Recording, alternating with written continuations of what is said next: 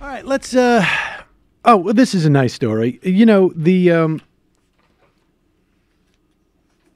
being a member of the Donald Trump cabinet can be a short-lived experience, ladies and gentlemen, as I think there are dozens and dozens of people who know.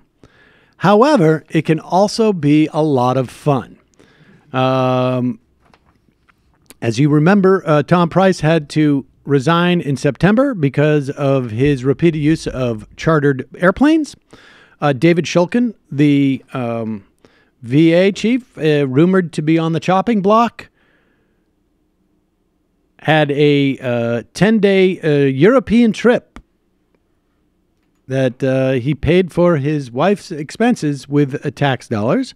EPA Administrator Scott Pruitt has been taking a lot of first-class air trips as of late and spent $43,000 on a cone of silence that drops down, I think, from the ceiling, or maybe he walks into a booth when he's making phone calls, so that they're totally secret.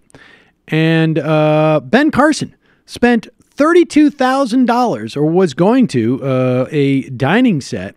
And apparently public records released this week show that Ben Carson not only knew about it, but was actually asking his wife for input on the redecorating of his office, including that dining set.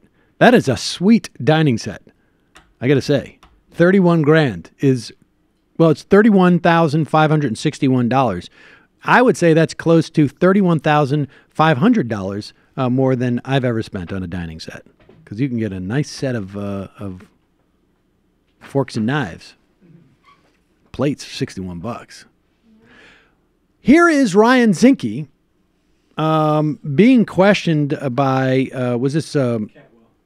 Maria Cantwell in a Senate oversight hearing as to his reported flights to Vegas on a chartered plane, and he is just enraged.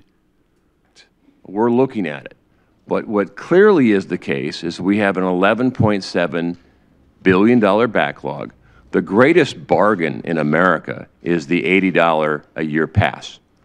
Oh, pause it for 1 second. He is explaining why they have begun to charge money for going around to the national parks.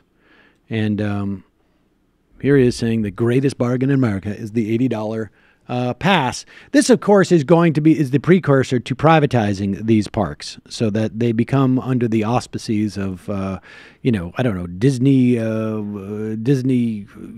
Six Flags Grand Canyon. Yeah, there you go. Disney exactly. Yellowstone. Right. My kids to the theater, and after paying the ticket to the theater and having popcorn, it's more than $80. And this is a pass all year around. So we're looking at ways to make sure that revenue coming the door of our principal parks is appropriate, making sure we still have value. Because American parks belong to the public, they belong to all Americans, and everyone should have access. Well, we definitely think we should be increasing access, not disincentivizing it. So I want to ask you about this issue about the agency and spending money on things that may not be in the public's interest. You took a private jet home from Las Vegas. Do you think that was a mistake? Well, first, insults, innuendos are misleading. I never took a private jet anywhere. The previous secretary spent 80 trips of just under $1 million. I took 3 trips. One of them was with the senator, your chair, on a prop plane. A second one was with the governor of the Virgin Islands and the prime minister, again, a prop jet in between islands to make sure that we were on time. And the third was to take a King Air late at night after traveling all the way across Nevada, giving a pilt to go to meet an 8 o'clock in the morning meeting with the governor of Montana for the governor's conference. So I resent the fact of your insults. I resent the fact they're misleading. I resent the fact of doors, and I'll go through line by line. You know what? I also is that Sally Jewell, I think she was right. I think her travel patterns, even though she took a private chartered airplane, was met by a helicopter, did a hike, I think she was right, because as Interior, she was out hiking and doing what she was supposed to be doing. So given that a flight from the North Slope down to Anchorage with the chair to allege it's a private jet is inappropriate, Well, ma'am. Mr. Secretary, I've given you ample time, and I simply asked you a question about the private jet trip to Vegas. I guess we'll ask you in writing, and maybe we'll get an answer. Yeah, and now he didn't address anything other than leaving Nevada on the Beechcraft King Air and heading back to Montana. It's like the carpool lane, you know? It's not a private jet if there are two people in it. That's true. I guess it's not private at all if there's someone else in it. I mean, there's also of course, the pilot has to be there.